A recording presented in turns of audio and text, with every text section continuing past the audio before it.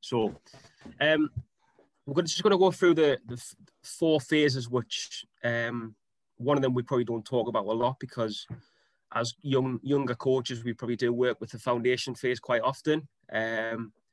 Potentially then if you work with the team long enough, you then develop into the youth development phase, professional development phase, which is 17 and above, so under 18s teams potentially, and then seniors as well. So I know Jack and Jake especially are currently involved with senior teams, so hopefully it might give you a little bit of an insight into the type of language you use for the phases, because there will be some ones that stay, there will be some ones that are only relevant to certain age groups as well. So first question I wanted you to ask people, and I'm happy for people to jump in here, but what are your constants? So what I mean by that is, with the age groups you've worked with, what are things which you would carry through each age group? So maybe if you've started working with an underage team 5-6 years ago and they're now under 13s, what is something which you've always kept with you in your back pocket to say, right, these players will know from experiences of working with me as a coach that me and me only has said that. So 10 years time, when you ask a player, right, what did Jack Gray say? What was something that Jack Gray always said to you to remind you about doing something in the game? So what are your constants? So I'm happy for people to jump in here and obviously give their opinions. Mine wouldn't be able to say it, tell you anything, because it even doesn't to us. Oh. Well, Jack, do you want to go first? What's something which you find that before a session, doesn't matter who you're working with, what would you find that is gonna get them, is gonna really, really engage them? I think a big thing for me is trying to, in terms of the use of language in conversation, is no matter which group of players I'm working with, it's personally I'm trying to build a connection with them straight away. So it might be like as a person as opposed to just a player. So whether it's a session with the RTC, whether it's a session with an under 13s PDC group or the adults at Cramlington, like just trying to find out how they are, how they're feeling, what their day has been like, and just sort of trying to get a quick idea of them there. So in terms of language, like how's your day been? What you done at school today? Has anything happened? Anything exciting happened? Just little things like that to build that relationship. Obviously with the adults, it might be, are you hungover? Just trying to find out a little bit about where they're at and as a person that day. Yeah, I think it's something we spoke about just before we let everybody in, actually, about the terminology that adults are probably used to, especially ones that play in a Sunday league, that, you know, they're not very receptive to new words, if that makes sense. So they've always been used to that sort of, you know, dig in and get stuck in and let them know they're there in the first 5 minutes and that sort of stuff. There's nothing really inventive about the language that's being used through that. But my question is really buzzwords. So with obviously youth development phase kids, if you were to say press, they would understand. Set a trap. So a lot of people use that sort of terminology to really sort of get them when they're on the pitch. So again, has anybody got any more experiences of that?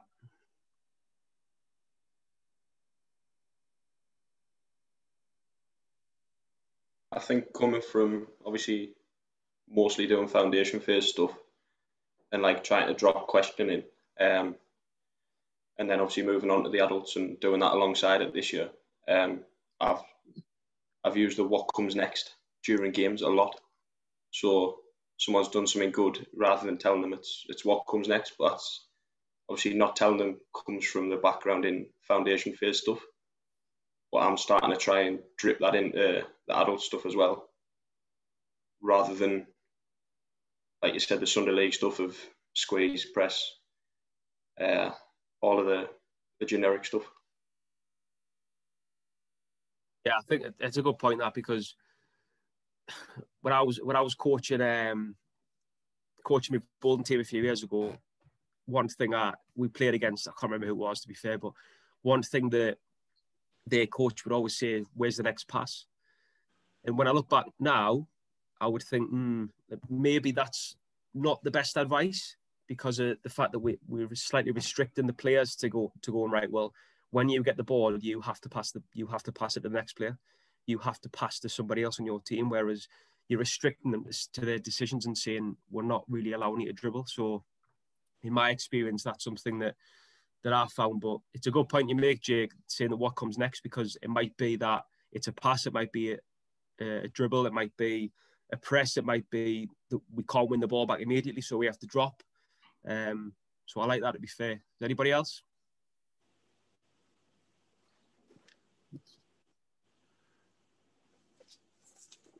No.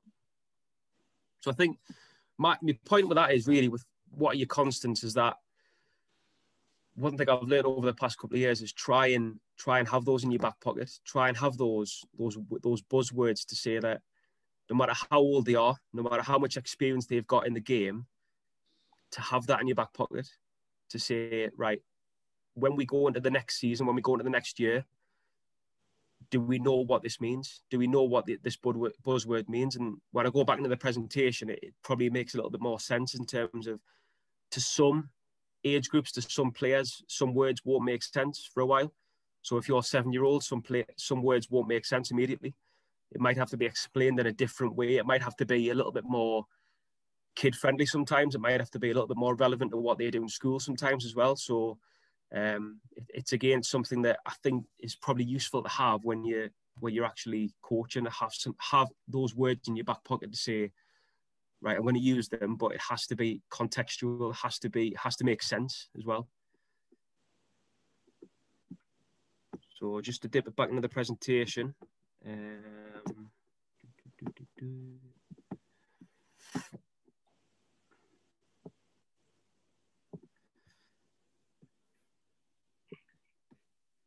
So what I've done is I've just put a few words on the screen there. Some, again, will make sense to only some age groups.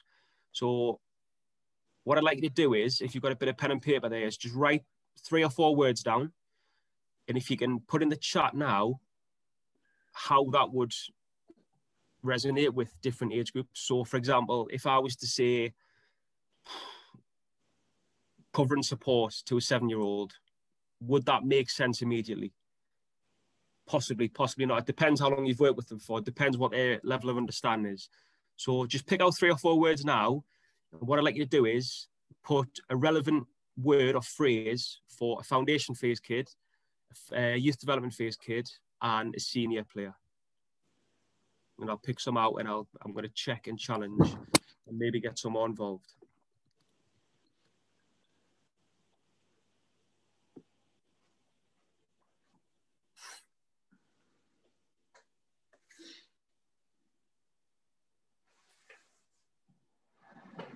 There might be some there that are only relevant to certain age levels. So I look at channels, for example. Like channels is a big one for adults.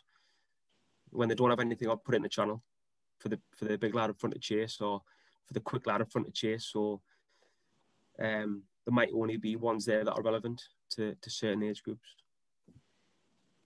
If anybody's got any more to add, by the way, I'm happy for you to do that. These are just ones I've picked out.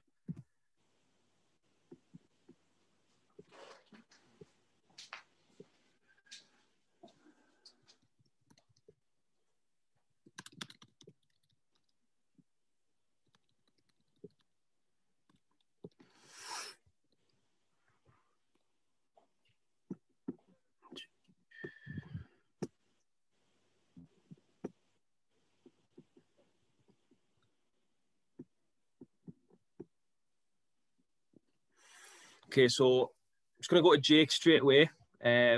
Foundation phase, enjoy the ball, tricks and skills. So straight away that resonates really well with foundation phase kids. So tricks and skills, I would say, is probably one of the biggest phrases and words you can use with kids that age. So if you said to a 7-year-old kid coming into the session for the first time, show me some tricks and skills. But Jake, I'm going to challenge you now. How would you translate that to an 18-year-old player? For me, that would be you going on creativity, and you're delving into why they're doing it and which areas of the pitch and what the benefits are of doing that in that area. Yeah. So Jack, when you're talking about variation of crosses, how could you translate that to a foundation phase player?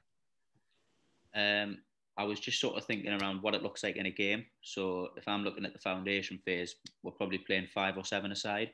And in terms of a variation of crosses, well, you're probably always crossing from a similar distance from the box because of the width of the pitch and what the game looks like in the foundation phase when it's a little bit more compact, and you probably don't cross the ball as such, but you might be passing it into the box or cutting it back to an extent. So yeah, I was just thinking around, like, I remember Dipper saying a brilliant one in the foundation phase, saying like, how many different ways can you get to Spain?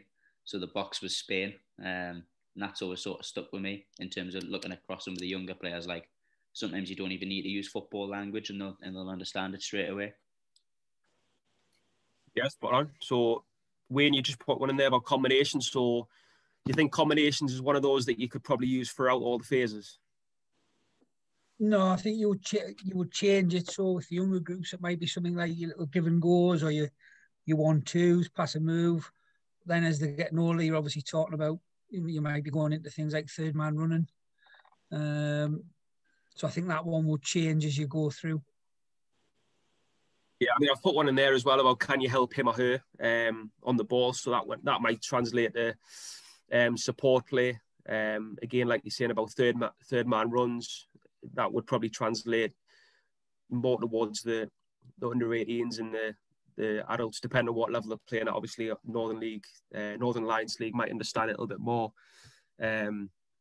Sunday League players, I'd be surprised if they even train, to be honest. So that's something they probably have to do in the game. So yeah, spot on.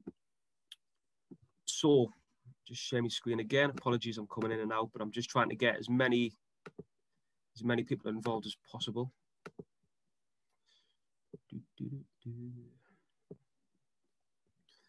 So just done a little scenario for you there. Just again, happy you don't have to write it down. You can just jump in and out. Try and get as many people involved as possible. So you've just completed your level 2 coaching badge and have started a new grassroots men's team. Do you resort to the same messages from the coach education course, or do you use more adult-friendly language to engage the players? So I don't know how many of us have sort of been on coaching courses lately, but the language that is used is generally different to what we hear on a Sunday morning, for example, or sometimes even a Saturday afternoon. So anybody happy for anybody to jump in here? Do you think that some of the messages you get from the course would actually resonate with the players, or would you have to just go back to almost square one with them and just use language they're used to?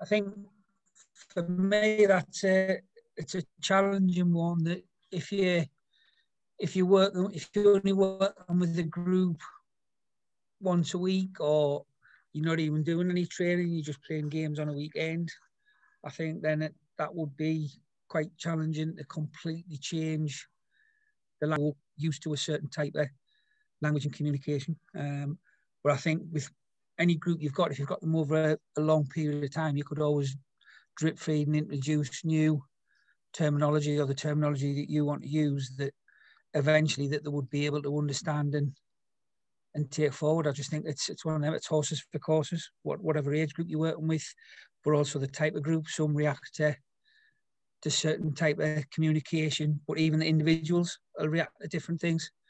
So I think it's a difficult one. I think it would depend on your group, it would depend on the age, and it would probably depend on how often you've got them and what level you're playing.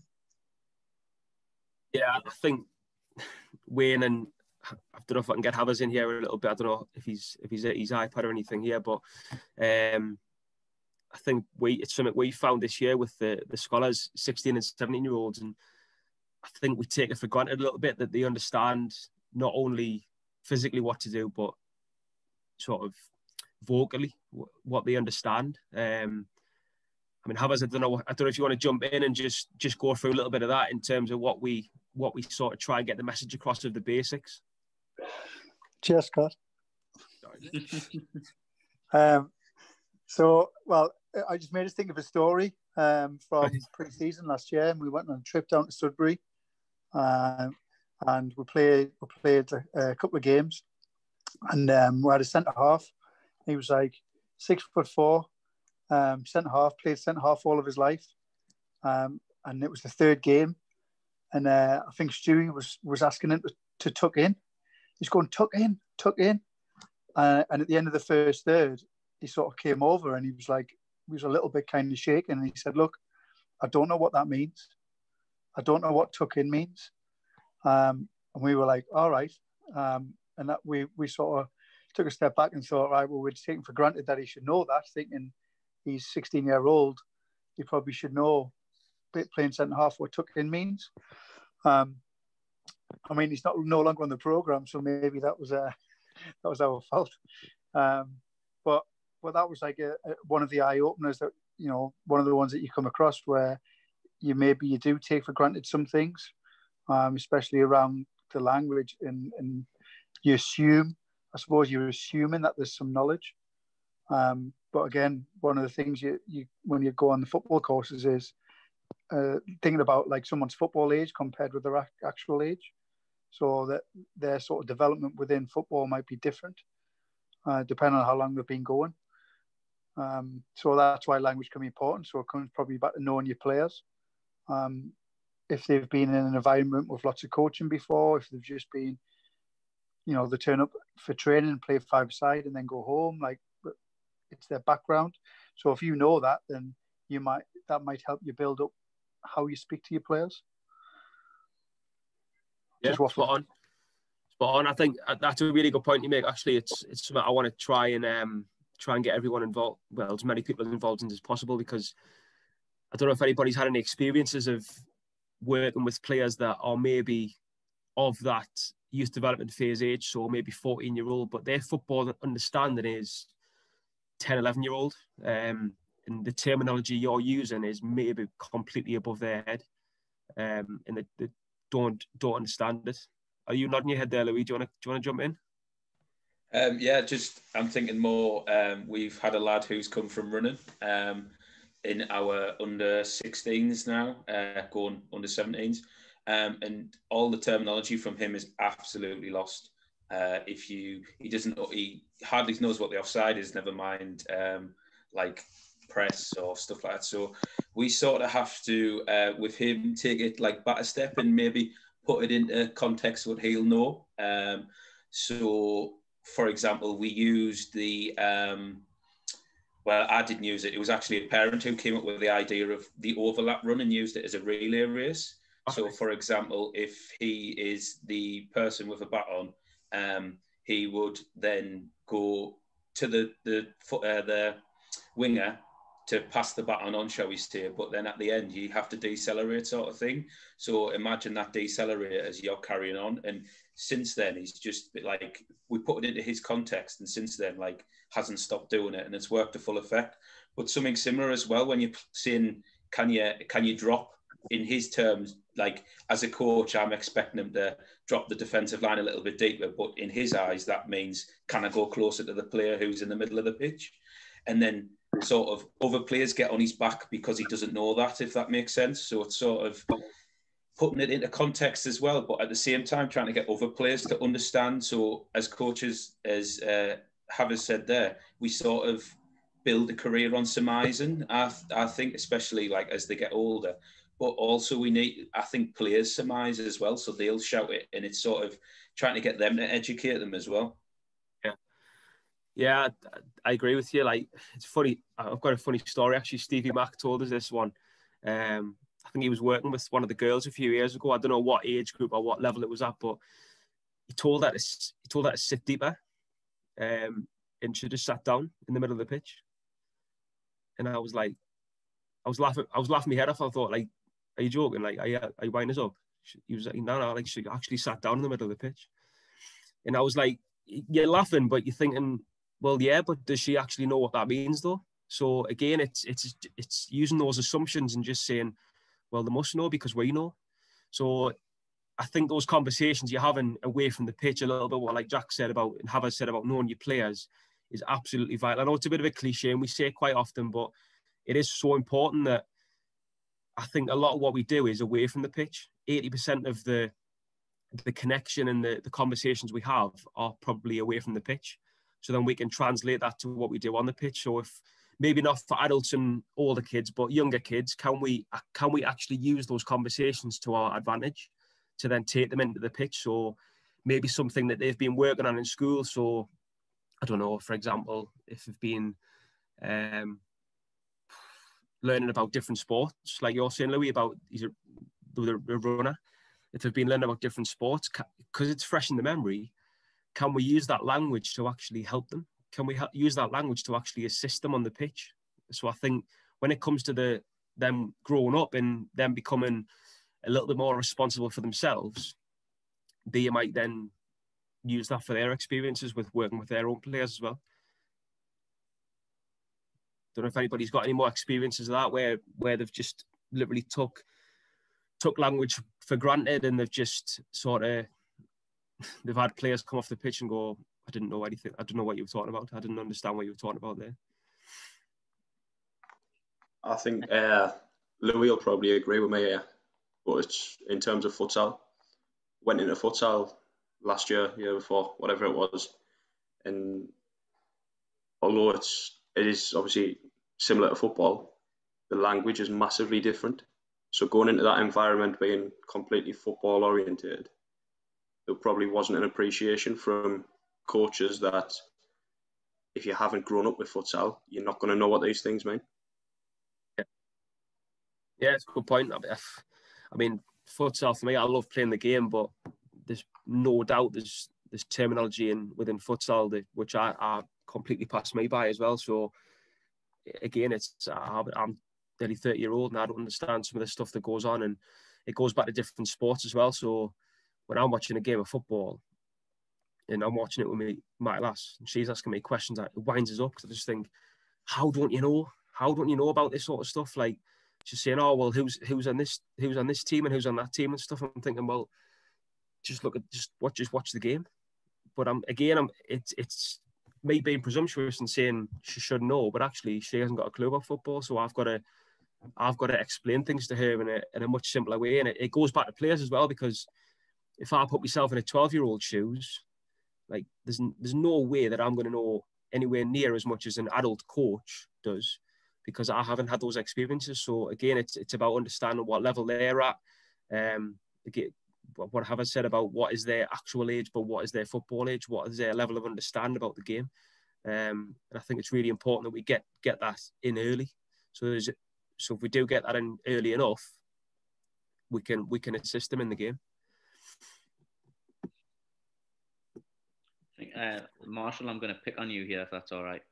It's just got us thinking, obviously, in terms of like the use of language as a coach. Like, if you're fortunate enough to have someone like Marshall within your environment where like there's a performance analyst there, like is Marshall potentially doing some stuff with players and using some, like making some really good points around the analysis side and like showing them clips and using some really good football specific language, but then the coach could be like using a completely different term to help the player understand, and like both are right. So then like, is it a case of almost like, Marshall, have you had any like experiences where you and a coach have potentially explained things differently, or like is it a case of, does the environment that you're in need to have almost like a common language where everybody's sort of singing off the same hymn sheet? Because we probably like, I've just started thinking now, well actually the language that I use and the language that Joey uses at Crammy, like we could be saying the same thing to the same players but in a different way, and then we're probably confusing the players. I don't know, Marshall, like have you had any experience of that as an analyst? Because it's probably a slightly different role. Or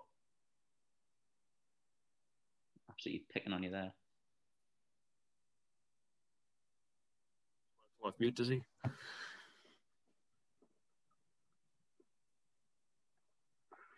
His mic's not working. I think it's a good point, Jack, actually, because I was going to mention about co-coaching as well. I think this is where co-coaching is absolutely vital, because I was having a conversation with somebody about this, saying, you know, as a manager or a head coach, you have to make sure that you get your messages across early. Again, I go back to it, getting it across early, but it is really, really important, because I think the longer you wait to get your messages across and those absolute non-negotiables almost about what you want from the players, if you're walking on the pitch to give a message to somebody and, you know, your assistants giving somebody a little bit of treatment or maybe talking to individual players, and then he comes in and starts talking to the same players and saying completely different things, I think that's where things go wrong. So those conversations before half time or during the game about what language are you going to use, what are you going to say to players that's going to go right, well, it doesn't matter who's saying it, we all understand what the message is. Jake, I don't know if you've had any experiences at Washi with that. I think the biggest one at Washi we've had, it was one of the coaches, because there's three of us, so we do the odd session each. One of the lads loved like going on about the word squeeze, and it was never explained or anything. So I brought it up after the session, just saying like, it seemed to work and stuff, but do they know what it means? And the answer was like, he didn't know that they knew what it meant, but we always get there 10 minutes early and like go through what's going to happen at the session and that. So that was one of the questions before the next session of, what does the word squeeze mean to you? And once people started getting into it, most people thought like they had the same idea of it, but there was one or two which weren't 100% sure. So it's then sort of, that's then become that universal language for that team. So everyone now knows exactly what's expected from it. I think like the point is there's no right and wrong way to do it. Like, it's just the way that's going to suit your players. So there's a quote I heard last week from Hubert Busby Jr., who's the Jamaican women's national team coach. He basically said, there's no need for a good cop, bad cop, just the right cop at the right time. And I thought it was a really good way to sort of put it across and say, I don't need to be the good guy and someone else doesn't need to be the bad guy. It's just putting that language and context across in the right way and at the right time. So I thought it was a really good phrase. Pat, I'm going to come to you if that's okay, and then I'm going to bring up Louis' question. So, Pat, I'm just going to ask you from an academy point of view. Obviously, a lot of the time on a Sunday in training sessions, we work as a two. So, what experiences have you got of that? Is it because of the sort of the curriculum is already there to help you with the words? Does it benefit you in some way, shape, or form, and then does that translate onto the pitch as well? Yeah, I think we've definitely got an advantage, because we basically have, well, you know yourself, we've got like a phrase sheet anyway at the club to try and keep it linked the same. So no matter who's delivering, the same terminology is coming out all the time. That's something I've tried to do a little bit in our grassroots club as well. I like the idea of that, but ultimately, you still, when there's two of you, especially when you're working together to begin with, you do use a lot of different phrases. Still, you know, you kind of, as much as you can put a list together of terminology and phrases, you're not going to cover everything in that. So I think we cover the key things, but when you're getting into minute details, that's when you get a lot of different phrases come out. And there's loads that I've picked up from people as well. So you pick up and think, oh, it's a really good way of putting that. So it's important to have that balance, I think.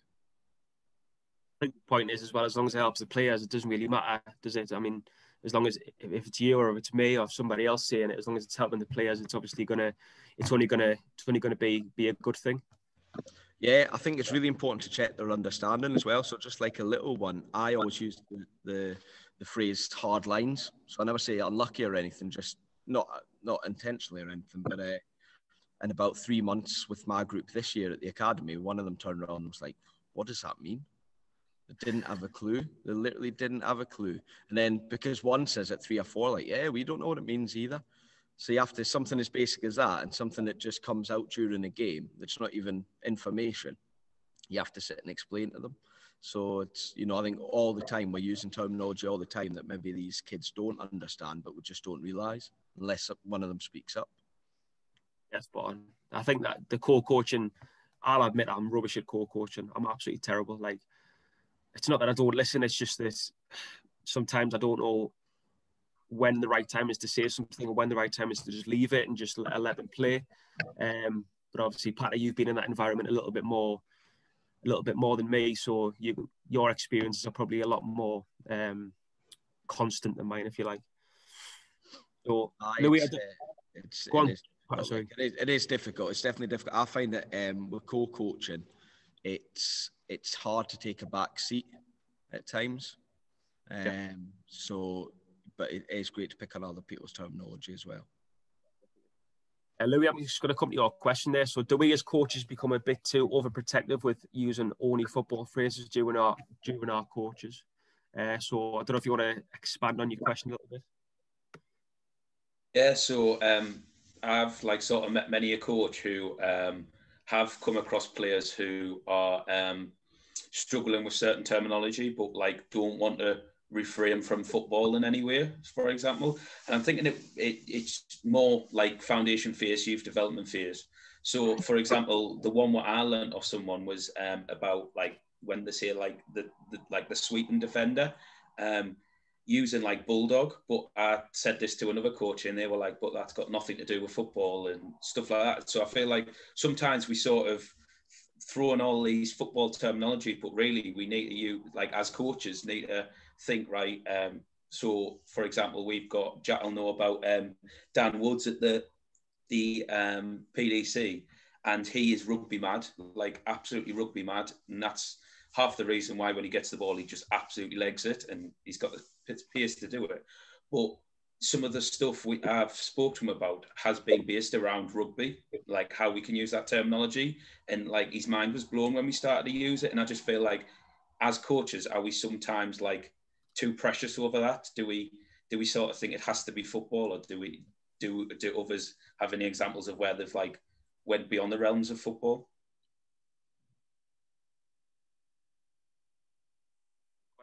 Anybody want to jump in on that one?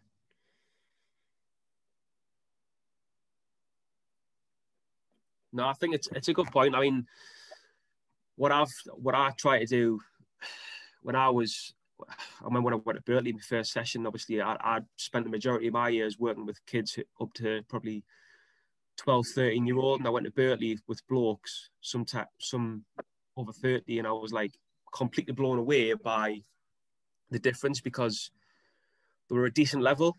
It wasn't, like I said, it wasn't Sunday League players, they were a decent level, but I was blown away by, one, the difference in tempo, for one.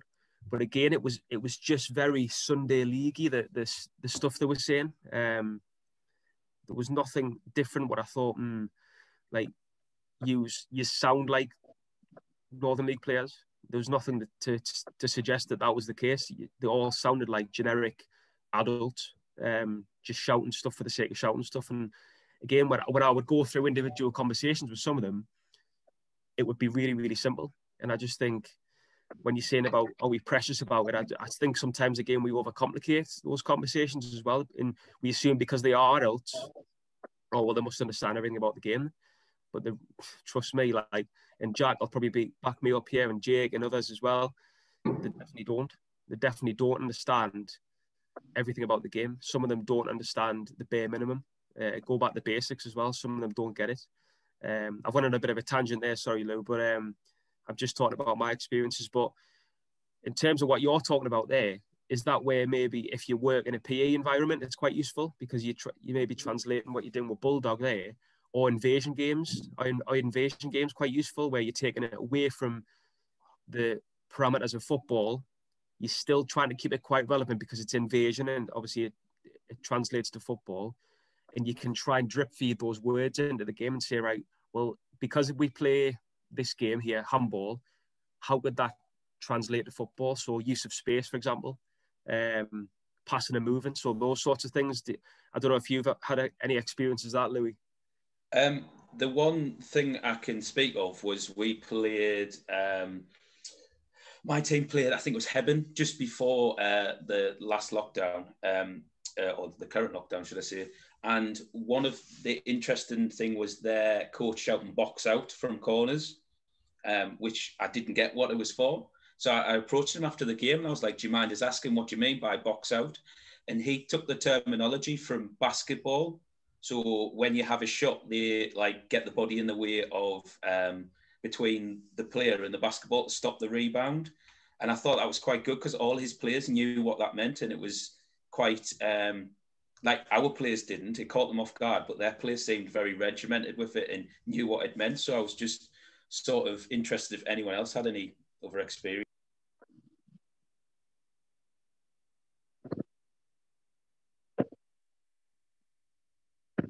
Lou, great. Just reading there what Ryan's put there about, that's a great point, to be fair. And I think ultimately it's what we're trying to summarize in the conversation. I think you literally you don't know what, how the players are going to react until you try something. So one of the scenarios I was going to put in before, which I haven't, is you've been working with foundation phase players for 10 years and all of a sudden you go into an under-18s environment. And then, how do you translate what you've already done into an under-18s environment? Are they going to take that as, is he taking the mic? Like, is he seriously saying that to me? Or are they going to jump on board? But again, it's very much, I'm saying all these things. And when you go into your environment, when you come back from lockdown, they might not work, but they might.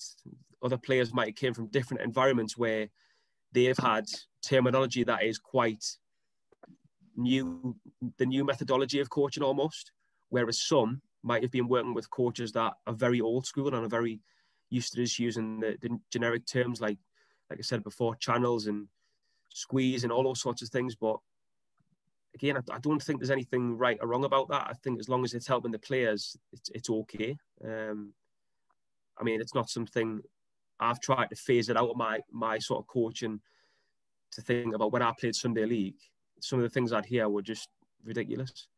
And I've tried to phase it out of my coaching to try and suit the players because of the way they've been brought up through coaching methods now. But I don't necessarily think there's a right and wrong way of doing it. But it's a great point, Ryan, to be fair. So cheers for that. Just gonna jump back into the presentation just for the last few minutes, just to go through a couple of last things. So just go back to what I heard last week. Hubert Busby Jr. He put in a webinar. It was at the US United sort of coaches convention. It was really, really good actually. Just two things he said. So collective communication gets you in. Individual communication keeps you in. I think that's a really, really good one for anybody that's maybe, and I don't want to, change the conversation into connection because I think it's a different conversation altogether. But collective communication and individual communication are two separate things. Collective communication has to relate to all players. It has to be something that is transferred for everybody to understand. But individual communication, end of the day, everybody's different. So everybody takes the game in different ways. Everybody learns in different ways. So if you can have those conversations early and really get to the point where you understand that player as much as you possibly can off the pitch, it's going to help you understand the player on the pitch as well. I hated putting this in from Stevie Bruce, but I found it quite interesting actually. And I just wondered if I could get people's thoughts on this. So you mentioned this, I think, just before the Arsenal game on Sunday. So he says, turn up, have a bit of pride in your performance, pass the ball to each other, take part in the game. Forget about tactics or analysts. You need that too, but you have to do the basics as well. I just think if I'm a professional footballer and I've been playing the game for years and years and years, and I see my manager saying something like that, what am I thinking? Am I thinking that's 18 months down the drain? Or is some of it actually relevant to what we need to go back to, which is the basics? So when he says about forget about tactics, I'm thinking like that would worry me as a professional footballer.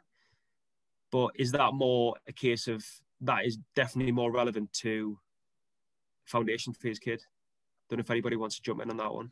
I suppose it comes back to something I saw on Twitter recently, which was, I think it was Jack Grealish talking about Steve Bruce. And he said that he was like shocked and appalled by his coaching approach, because he used to stand in the middle of them and throw the ball up in the air and shout clear. And for a player like Jack Grealish, obviously that is not what he needs.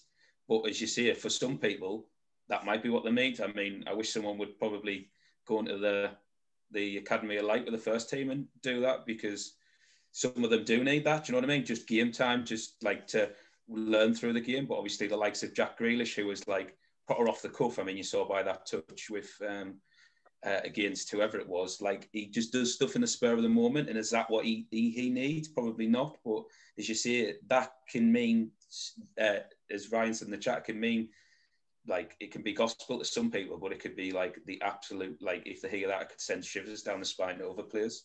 I think when it comes to the professional game as well now, like, the game's moved on so much. So 10, 15 years ago, everybody played 4-4-2. So when it came to tactics, I don't think it was, I might be wrong here to be fair, because I was a lot younger, but I don't think it was necessarily as relevant as it is today, because I can't remember who was it at the weekend? Oh, Mourinho, sorry. Mourinho's said for years now, I prepare my teams to play against any system.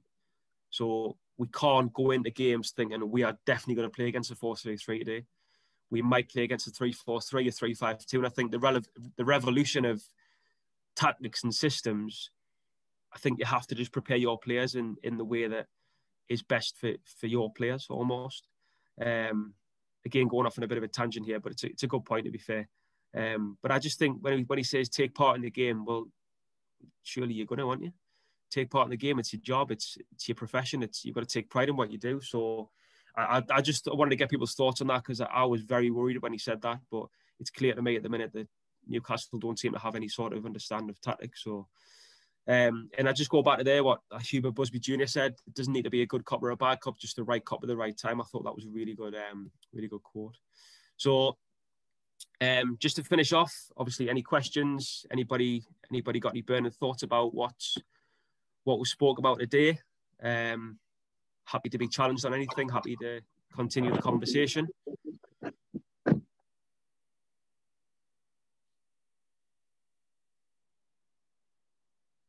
I think there's been a couple of good points about like trying to use football language in a certain way. So I'm just sort of speaking like from my own experience, yeah.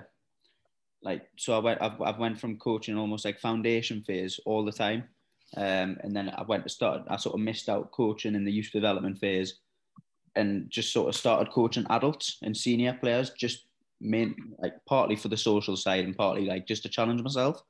And when I first started coaching adults, I probably went in at one side like trying to be like the fountain of knowledge and trying to use like football specific terms that you pick up on your coaching courses and you learn about, to try and like almost like show off to the players and impress the players. And then what I've found as I've worked with the players for a few years now is actually keeping it simple is the most important thing. So like I could be putting a session on or on a game day, like giving some information. I could be using like proper football jargon, but then actually the players are looking going like, just say it this way, like to keep it simple, because then like especially on a game day when it's intense and it's in the moment, like players need to be able to understand the language and resonate really quickly, and that's coaching, isn't it? Like I don't know. That's sort of like my experience. So like I don't know if anybody has any wants to like say like, no, Jack, you're wrong. You need to be educating the players or what, or I don't know. I mean, I've said this to before. The lads I work with, the big lesson I took was from one of my daughter's horse riding instructors, where he was talking about you've got to learn their language if you're the coach. You know, so if I'm taking a group, I've got to learn what they understand as well, what the type of terminology, the type of language, and the way things need to be said. I've got to learn that just as much as they've got to hopefully be picking up the things they need to pick up to help them as they go through the football pathway. So I think it is massive that you learn what your players need, what your players want, as much as what we want to give them. I remember the lads I work with, we played Barnsley first game of the season, and pretty much 95% of the game, their coach would say half space. And I didn't really see any evidence of the players understanding what half space actually meant. I mean, I know Wayne loves this half space and false nine and stuff like that. So I'd love to get his thoughts on that. But I just think when he says half space, I think, right, well, do the players actually understand what you mean? And it was clear to me that they probably didn't. So I don't think half space is necessarily I know people might disagree with this, but I don't think half space is necessarily a great term. I just think, you know, is it overcomplicating the game? And just going back to what Jack said about some professionals have said that coaches are amazing and the best things in sliced bread. But if you listen to what they say, there's nothing amazing about what they say. They just keep the game as simple as possible, and they have those constants there for when they need them as well. I've done it where, like, I've been guilty of it in the past. It's a bit similar to what Jack sort of said, is like listening to other coaches, and then you hear something and you think, oh yeah, I'll go out and use that, and then you use it, and then all your players are like what, where have you got this from? Like, and they'll start to like switch off because you're using them sort of words, and it's like you've clearly been, so like, especially when we're 16s now, if I do it, we've got one coach who loves like to see a phrase, so every game he has a different phrase, and they all just like make a running joke about it. Whereas I've sort of like came back down to earth and just thought, well, all these phrases are good, but at the same time, do the players, as Jack said, do the players understand them? Do they need it? Like at that age, do the under 16s, do they need us to talk to them about, yes, I say overlaps, but do they really need to know about underlaps because they're doing it? Do I really need to get into the fine detail of combination play because they're doing it? Or can I put it like as simple as I can and then just let them get out and play? Because, as I say, I've been guilty in the past where, especially when Wayne speaks, just writing down keywords and trying to hoy them into me coaching, but it doesn't always work. Yeah.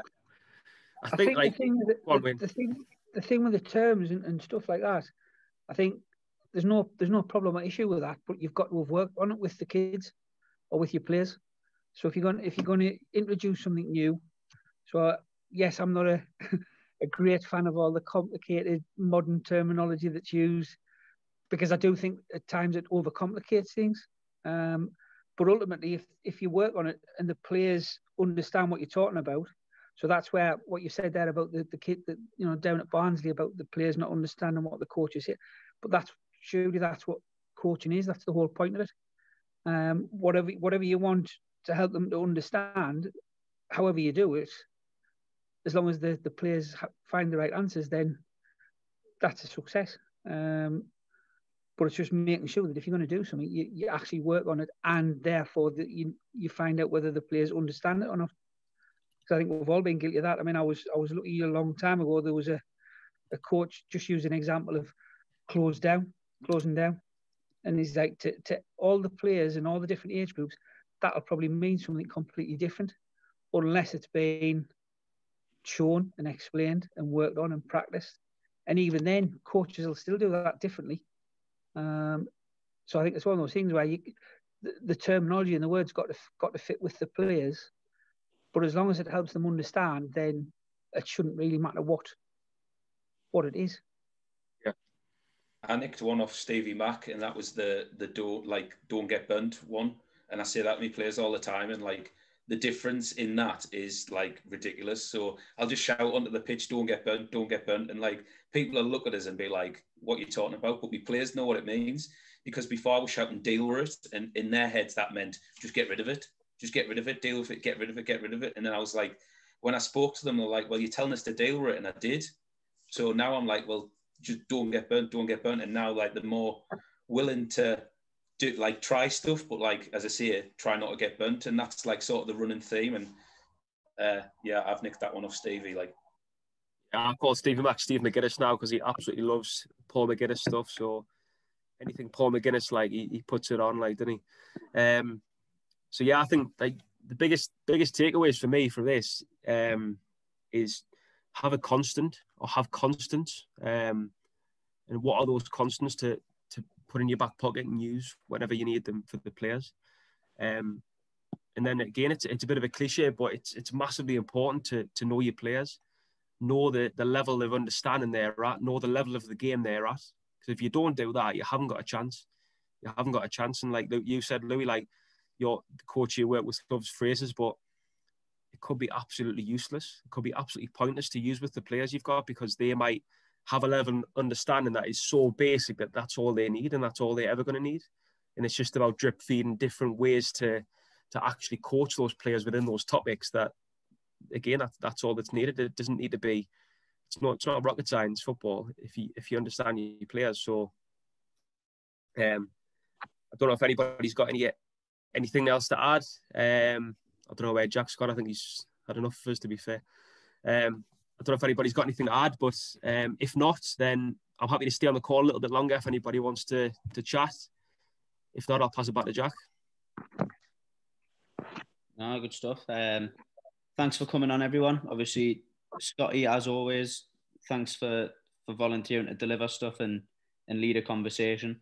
I think the whole idea of the coffee club is just to get some different viewpoints and hopefully leave with more questions than what you have answers. So I know I've just made like a page full of notes there off everyone's comments, and it's just full of questions that I need to probably look at myself when I'm coaching and what I can improve on and get better at. So Scott, massive thanks for doing that for us.